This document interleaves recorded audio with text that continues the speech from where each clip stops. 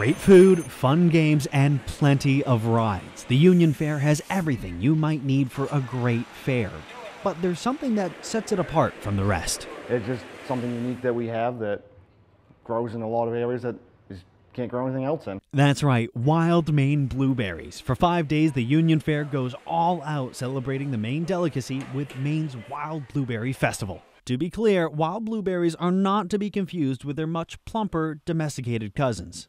Well, the wild blueberries, number one, are smaller, and number two, are much sweeter, and they are easier to eat and also have a higher level of nutritional value. This festival is no new ordeal. Thousands have been flocking to Union to celebrate their favorite berries for decades. Well, the Wild Blueberry Festival started back in the 50s, and it was set to honor the different workers and the growers who lived in the Union area, and it has blossomed into the fair.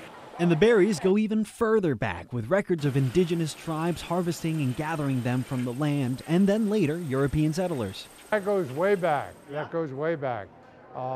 Basically, the hills are so rock-ridden that you couldn't farm them. And with the wild blueberries, they were able to cultivate and produce the blueberries.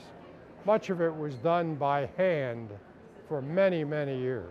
If you want to check out the festival yourself, it runs all weekend through Sunday, July 14th. In Union, Devin, ABC 7 and Fox 22 News.